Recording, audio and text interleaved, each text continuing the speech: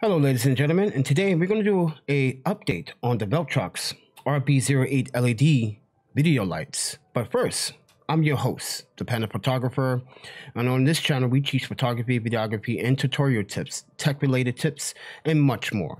But if you guys want to support the channel financially and support the channel by being part of this community, there is a subscribe button, there is a share button, there's comments, and there are affiliate links. And if you want to financially support the channel to keep the lights on here, there's a PayPal donation link. But with that said, it's been 6 months. Let's talk about the Viltrox RB08 LED video lights. So small, so compact, so pocketable. It can fit in your back pocket, front pocket, jacket pocket, any pocket, doesn't matter. It fits in your pocket. It's not as thin as a phone, but it is as small as a phone, but still pocketable. Very light too. The weight, phenomenal. Now I get it, build quality, it's not top notch. It's not made out of any magnesium or copper heat sink, but it works. Testing in the last 6 months, I had no issues with batteries.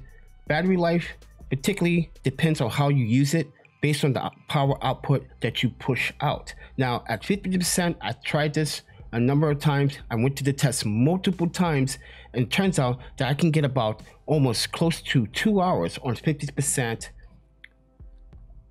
But with 100%, I could get close to an hour of LED time. So depends on the situation, depends on the lighting situation or the filming environment or photo environment. If you want to use these for photos, you can. I use it for micro photography. But with that said, I also use this as my mobile LED light for my mobile phone and gimbal. You guys are probably saying, how did you do that? Well, I'll show you in a second. But first, make sure that you do subscribe and share. And please, let me know what you guys think so far. So, here is my Zion Smooth Q mobile gimbal for my smartphone. I have the iPhone X here. Before that, I had the iPhone 6s. Now, no issues with the motors and anything like that because I have put multiple weights, parts. You guys have seen past videos of this product. You see me modified it. It was outstanding video. Now I'm showing you how to mount one of the Viltrox RB08 LEDs onto a gimbal. Now, depends on the gimbal design and how the motors work, but it is simple. What I did was brought Velcro tape, not just any Velcro tape, Velcro tape that can support up to 16 pounds of weight, which means by force, let's say we walk in down the street and we do have this on the gimbal, it would always stay attached because the Velcro is strong. So I also put Velcro on top of the gimbal here. So here's my iPhone X, here's my Zion Smooth Q. Now I did calibrate the arms, extend them all the way out a little bit until it gets this far as it tilts. And the next thing I did was, if I want to use either face the front or back camera, I can have that option. But let's say we want to use the back camera.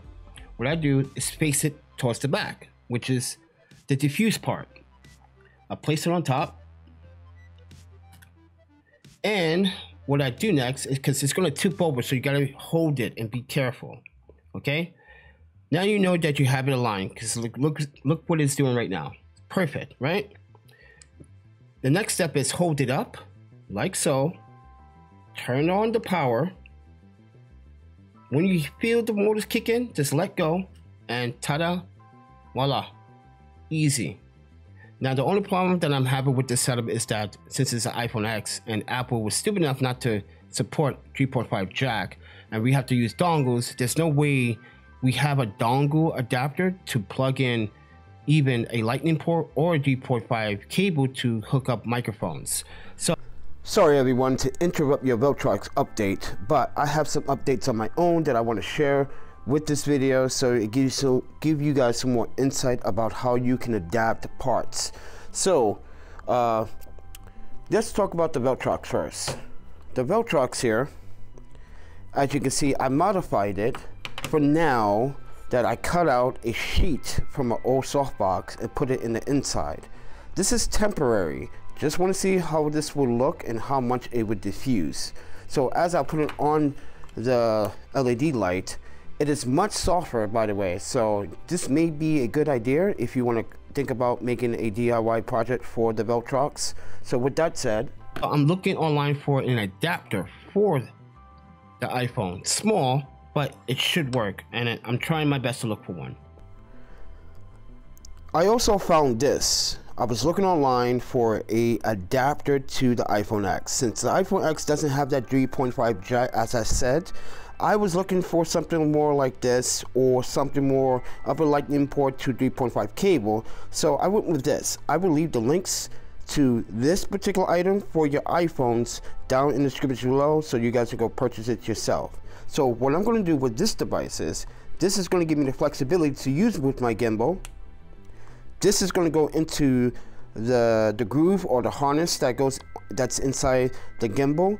I can also hook up a lightning cable to charge the phone. As you can see here,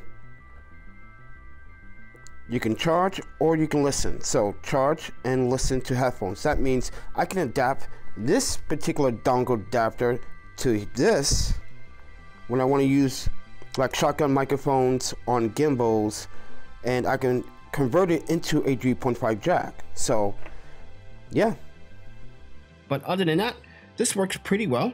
I do recommend it. The LED lights are very fantastic.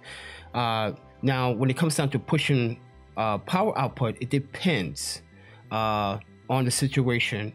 I would say if you're 3 feet away, you should be using it at 50%. You should use it at about 45-35%. Depends on the lighting condition in your environment while filming or doing photography. But I do have one slight con, which is the diffusing panel here. I feel like it's not diffused enough because my skin, when I look at my footage, it just looks glycerin. I kind of want it soft and natural, not too sharp, or you know, the highlight part just bothers me. But I'm making a diffusion part from my old softbox diffuse sheet. I'm going to cut out the shape of this. But I also wanted to share that it was easy enough to find compatible gels for the LED light. So this here are the saline gels. I'll show you again what they look like. I did a video about this before, so keep that in mind. Here's the gel, here is the LED light. So what I do is put it, or I slide it right between the gap, and it fits perfectly. Let me fix this a little bit. There we go. It slides right in. Boom. Now I got a blue LED. So that is an option. That is options for you guys, but I do not recommend diffusing blue LEDs or LED lights. Try to get the diffusion color gels that are actually diffused, because I think they work better than most. So but yeah, this is my update on the Viltrox RB08 LED video lights. I think they work fantastically. I never had problems. I even did a contest. A couple of people won. They enjoyed the LED light. They thought it was great. They thought it was fantastic. So let's just say, take this with a grain of salt, ladies and gentlemen, that you do get a product from Viltrox that is DOA. Send it back, get a new one, and I guarantee you guys will have an amazing time with the LED. So with that said, everyone, thank you for watching and taking the time out today about the Viltrox RB08. So with that said, everyone, thank you for watching. Eat, sleep, photography, videography, and repeat. And I will see you guys in the next video. You guys take care of yourselves and be safe out there. Happy shooting.